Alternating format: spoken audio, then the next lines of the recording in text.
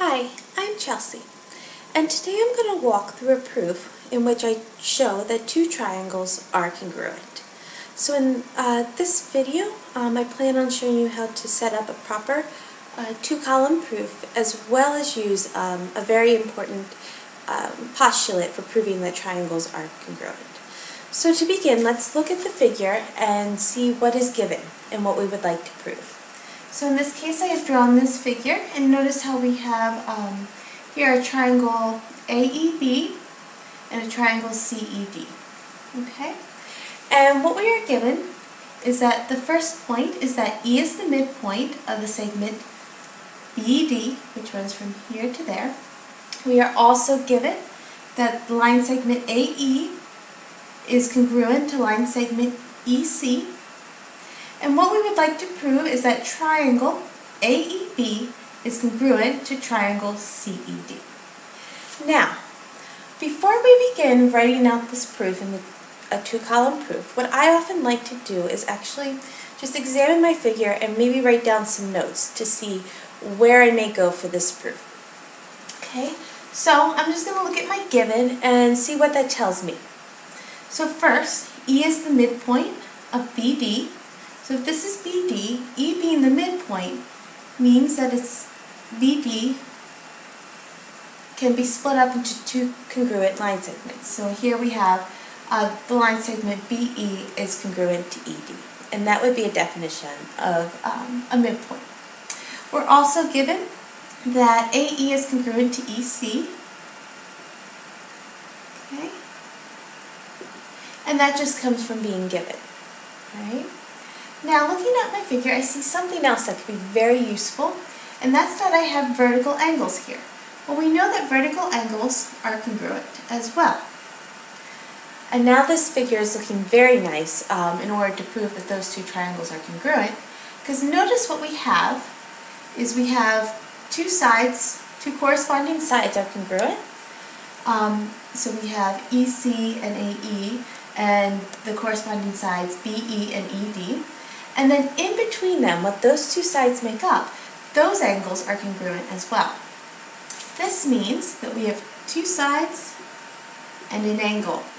So what we will probably use is the side-angle-side postulate to prove that these two triangles are congruent. Now that we have kind of a plan of what we're going to do, let's start writing down these statements that we need to come to that conclusion. So the first thing, I always like to start with the given.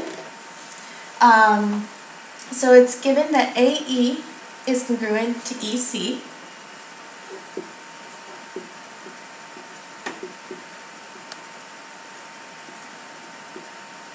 And my reason for writing that down again is that it is given. Okay.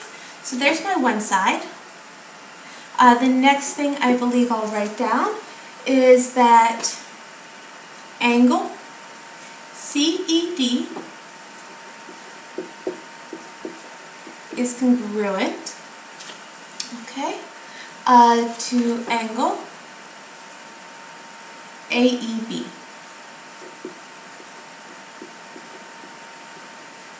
Alright, and the reason for that is vertical angles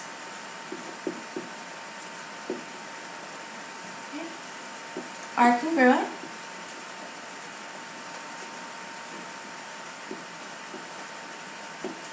Alright, there's our angle.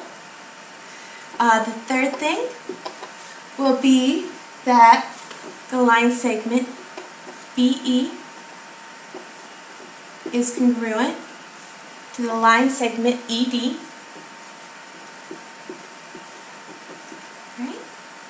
The reason for that, again, we got that from the definition of E being a midpoint of BD.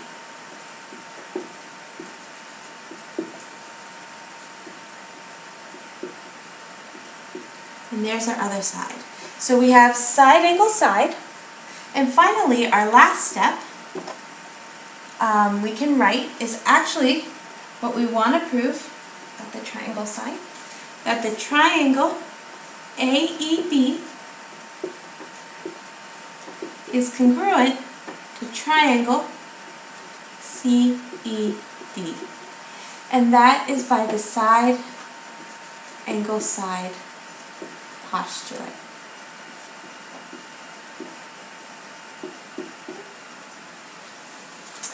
And that's it. For more information, please visit our website at www.sandersontestprep.com. The link is in the description box below. Thank you.